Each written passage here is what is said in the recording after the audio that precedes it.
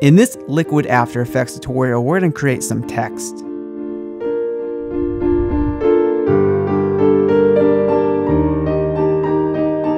Hey, what's going on internet? Josh Noel from SonduckFilm. So the other day we posted a liquid logo reveal, and I just want to continue that sort of series on creating some liquid text. So let's go ahead and get started. We already have a composition, 1920 by 1080. We already have our text in here, and I already have a background in here, which we won't really need. The text I'm using is Street Script, but pretty much any font will do. I'm just using Street Script because I think it looks nice. So let's go ahead and just get started with this. So the first thing we want to do is, once we have our text layer in here, we want to make sure the text layer is selected, and we want to right click the layer, and we want to click on Create Shapes from Text.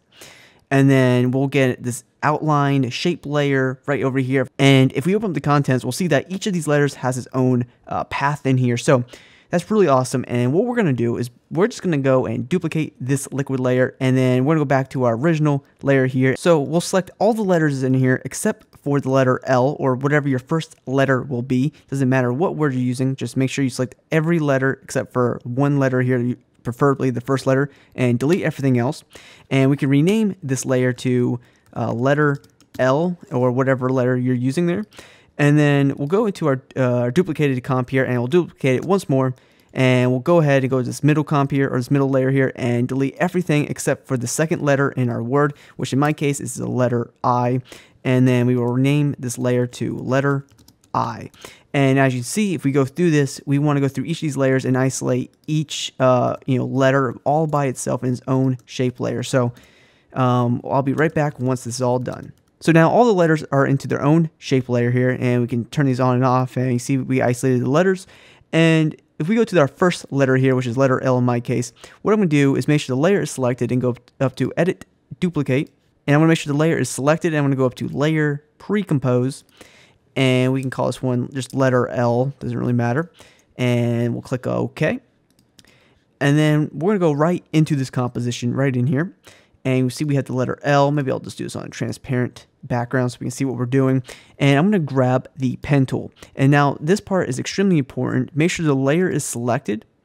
And right at the top here, you'll see like a little star and some sort of transparent icon. Make sure you click on the transparent icon, which is Tool Creates Mask. If you don't select this, you'll be creating another shape within the shape layer. You want to be able to create a mask.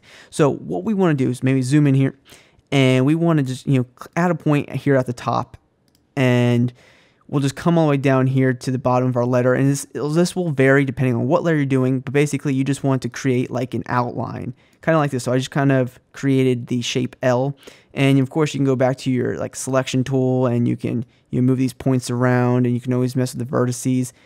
You kind of want to keep it curvy, or kind of whatever you want to do. So basically just create a path around your letter, and that works for me. So what I'm going to do is go up to Effect, Generate Stroke.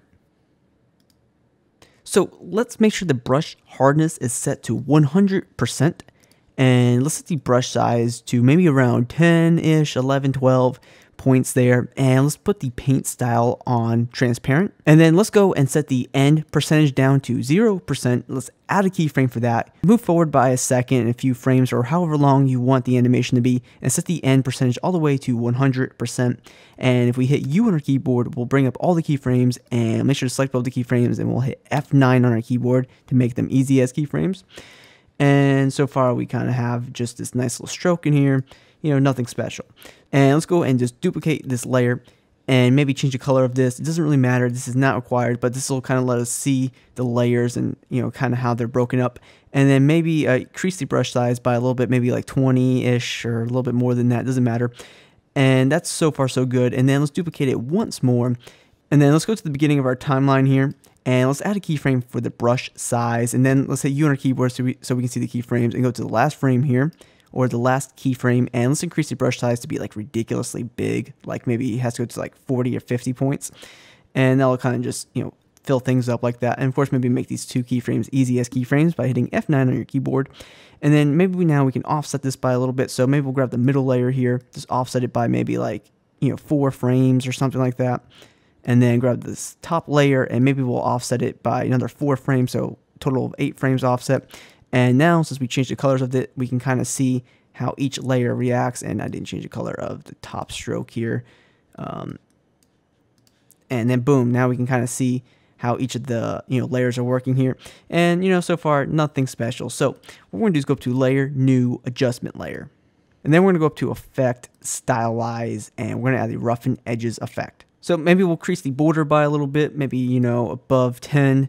And then let's go to the edge sharpness and maybe increase that ridiculously by a lot, maybe like a little bit over 4-ish there, and a little before and after. And we scrub through here, it'll kind of have a nice little animation to it. You can also maybe adjust the scale a little bit if since like maybe there's too many ripples in here. You can always adjust the scale to have less ripples or even more ripples. It's all up to you. I'm gonna just keep it at 100 because I really didn't matter to me. And then for the evolution, we kind of want to keyframe this. So just go to the beginning here, add a keyframe for evolution, go to the end of your animation, and maybe we'll set this to like 2x, and that will kind of keep it elastic and stuff. And then let's go up to Effect, Distort, and let's add the Turbulent Displace effect. And let's maybe bring down the amount by a touch so it's not so crazy, and then maybe decrease the size by a touch as well. And that will kind of just make it a little bit more distorted and give it more of a liquid feel. And for the most part, we've done this correctly. So let's go back into our main comp here. And this looks crazy. Okay, it just looks like a terrible disaster, and we're gonna have a bad time. But let's toggle switches and modes, and let's make sure we go to our regular shape layer, which is the L shape layer, and go to the track map, and let's open that up and click on Alpha Matte. And boom, it takes the shape of our letter. And we scrub through here, you'll see that our first letter here comes on perfectly. So basically, we have to repeat this process for each of the letters. It can be a pain, so make sure you get the type right the first time.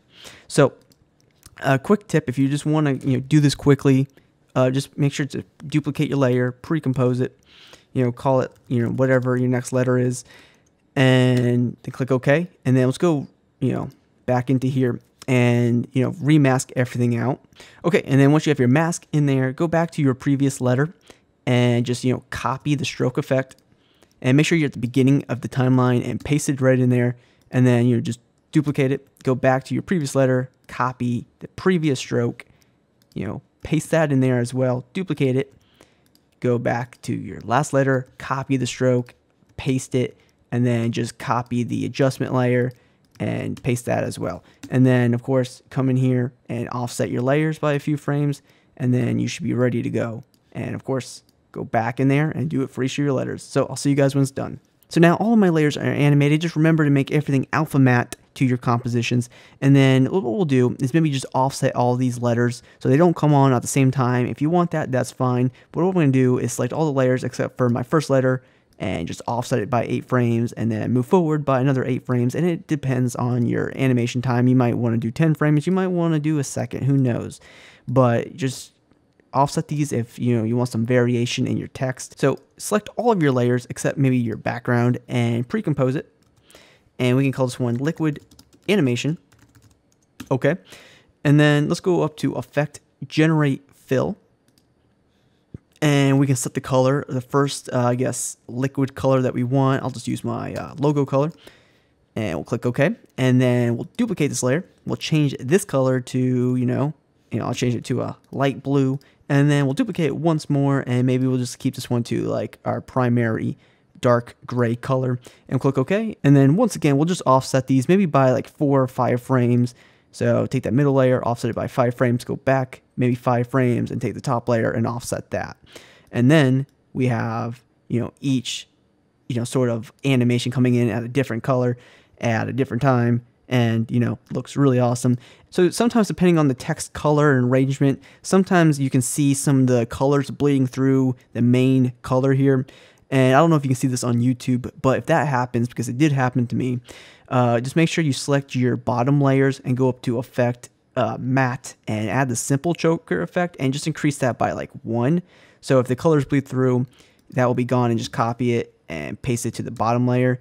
So you'll just have your pure text, and basically that's how you do this effect. Make sure to maybe turn on motion blur as well, go into each of the layers, and just turn it on and go into your letters and make sure those are turned on as well. So after a render, this is what you should have.